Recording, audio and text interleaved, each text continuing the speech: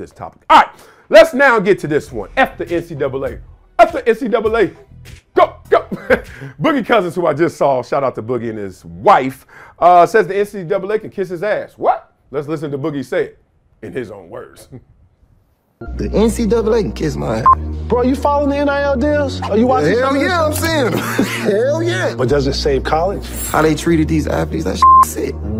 This ain't nothing but reparations, man. I don't give a fuck about that college. Payback. And this is no knock to Kentucky, because this is just the time we was in. We having tournaments in Cancun, Mexico. And there's 3,000 people with a Cousins in Kentucky shirt. But the vendor outside, he just made 60 bands with my name. But I get in trouble for a free meal. Facts. Or a drink or anything. Like what? Anything. And I can't get a free meal. Give a f about no college. I don't care about nothing. All right. We knew this was coming, right? I mean, we've heard it from others, but it's going to get even more deafening, even more damning. Old school cats like, yo, fuck the NCAA and the NIL stuff. Yeah, I'm glad it's here, but where was it when I was playing, right? Real talk.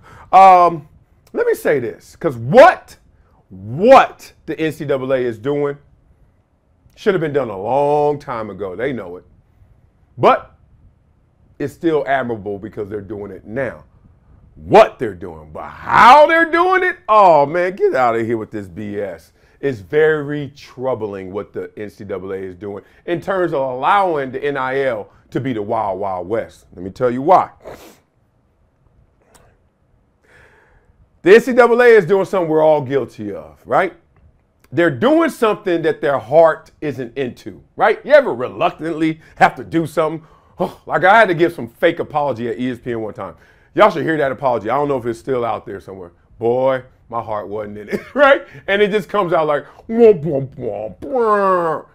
That's how the NIL really looks. There's a high society, right? There's an upper class, there's a Caleb Williams, and then there's a lower class that Caleb Williams is taking care of.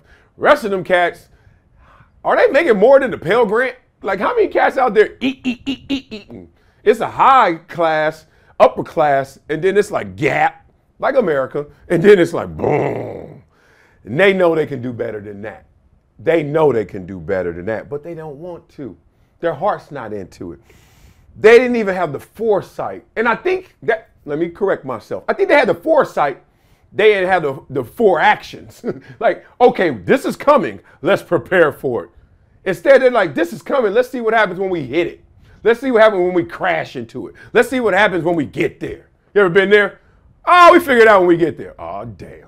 Should have figured this out before. It's a pure mess. These cats are transferring schools, going to 4 schools in 4 years for $4 more thousand. What?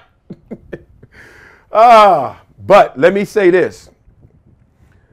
There are two things going together. Two things that I'm going to conflate.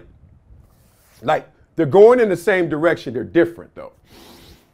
But let's talk about them. The institution of higher learning is crumbling. Ben Horowitz, alumni, Columbia, Ben Horowitz of Andreessen Horowitz, Mark Andreessen, Ben Horowitz, them. Big dogs, homie too. They do a lot of great podcasts, especially about higher learning and the politics at play. And I read this article in The Atlantic, what was it, a couple of days ago, that talks about how admission numbers, enrollment numbers are down and dwindling. It's almost like the gig is up. I love my Columbia experience, duh. But the way that the world is being democratized because of the internet, because of technology, because of the way that you can hit the ground running without going through the rigors of 4 years of Stone Age education, right? It's challenging up top. And this is big business. I'm talking about endowments. I'm talking about not the how much we make in football and basketball this year. Couple $100 million. I'm talking about endowments. Billions. What is Columbia's endowment? I don't know. I think it's like 20 billion. I don't know. Wherever Harvard is. No, just look them up. They got B's. They ain't got M's. B's. They are taking hits. still plowing along. Trust me, ain't going bankrupt anytime soon. But what we say, we see something coming. You gonna wait till you get there, or you gonna prepare in foresight? NCAA is trying to prepare itself as a body institution, while the institutions themselves are trying to prepare themselves, because y'all are graduating high school with honors and still like, maybe not lock myself into this 4-year deal. 4-year deal at $400,000 in debt.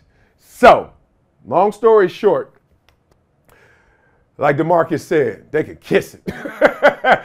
Crazy thing is, he ain't gonna be the only one saying it. A lot of these students now are going to start to say the kiss it. So beat it up in the comments, have some fun with that, what you think about the future. NCAA, future of all these high level academic institutions. All right,